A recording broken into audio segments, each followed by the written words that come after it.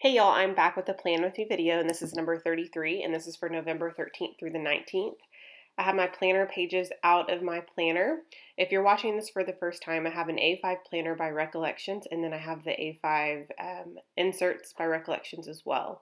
And that's just a Michaels brand, and I purchased both the inserts and the binder at Michaels. And I have to say, just as a kind of a pre-brief, I guess, to this video. I really love this planner. I like that the pages are blank. One thing that I would change or it going forward is that it is hard to pre-plan like months ahead of time unless you've predated all of your pages, which I guess if you just took the time to do it, it would be okay. But that is one thing that I would change in the future is I know inserts are meant to like do whatever you want to them and alter them in any way you want and add your own dates and that kind of thing, which has been really great. The only thing that I would say is tough is just the fact that it's, going ahead of time and pre-planning. So I have toyed with the idea of going back to doing my process videos in a class, or not going back, starting doing my process videos in a classic planner. But I want to finish out this one throughout at least through the end of the year, and just kind of see how it works for me. And like I said, I really love the fact that it's like a blank canvas. There's not any color schemes. I think that that's great because then you can really just alter it any way that you want. So I'm using lots of stickers by the Happy Planner. Pretty much all the stickers that I use are by the Happy Planner with the exception of some PicMonkey stickers that I've created, or some stickers I've created on the PicMonkey website. And I always link that video down below. If I mention it, I'll link it down below so you can see how I created some of those stickers and put them in my silhouette and got them to print and cut.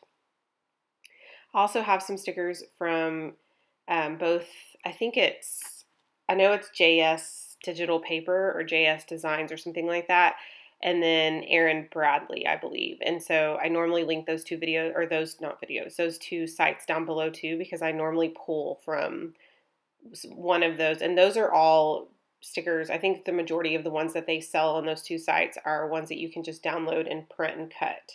So if you have a silhouette, even if you don't, I guess you could fussy cut them. I wouldn't take the time to do it, but some people like to do that. So, but if you have a silhouette, it makes it super easy. What's the other one called? A Cricut. If you have either one of those, I think that it makes it pretty easy to print and cut. So I'm kind of moving all over the page. I wanted to get the balance of the color right. And so sometimes I don't work perfectly in order. If I do have tasks, I normally go ahead and write those down. I don't want to say I normally do that. I'm really kind of all over the place. I will write important things down the majority of the time. But a lot of times I save like the decorating for the end, or at least like the addition, as far as like the embellishing. But I did want to add those leaves at the beginning because it is a fall month. And I also, have some blank space that I want to add some bigger things as well. And so I'm really loving the way that it's looking so far. I'm totally going to have to print more of those meeting and HKC project stickers because I love the boldness. I'll have to see if I can find the font, but it's a font that I have that's either on PicMonkey or that I found online. And I just simply wrote a bunch of words, put it in the silhouette, print and cut. And again, I'll have that video linked down below on how I did some of that. It's not the exact video of how I did those, but it's very similar. And so you guys can check that out. And I'm trying to think what else. I'm using a little planner or a little like journal sticker to put that I need to upload my Plan With Me video, which I'm super behind on. And then I'm going to use these stamps by Studio Calico. They have a lot of cute little fall icons like an apple and a pumpkin and sweater weather and that kind of thing. And I'm simply just going to get out some of my inks. This is actually, I think, the first time I'm using a pigment ink on these pages. Let me know what you guys think about pigment versus alcohol inks on planner pages. I know a lot of people don't use alcohol because of the fact that it goes through the page. I don't see a huge problem with it. In fact, when I turn it over, it doesn't catch my eye as far as like the shadowing or the bleed through. But I prefer alcohol just because it doesn't smear and I'm super impatient.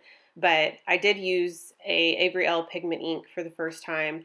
Those stay wet for quite a while, and so it was actually a risk doing that. But it's my only ink that I have in orange, so so I wanted to pull that. But I do love the addition that these stamps gave this page. Like, I think it really made a big difference. It added some smaller elements, and it also added like some pops of color here and there. I'm going to add some gold washi just kind of around the page. I like the way that looked, just kind of gave a little pop of gold there. You can see that kind of like glisten in the light.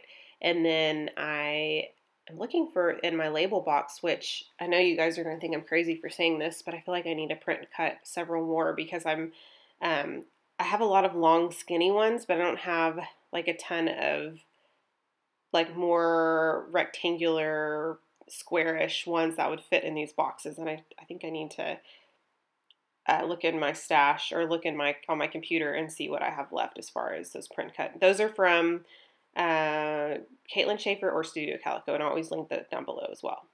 That is my page for this week. I hope you guys enjoyed this process. Let me know about the inks, which ones you prefer on your planner pages, and I will talk to you guys soon. Bye.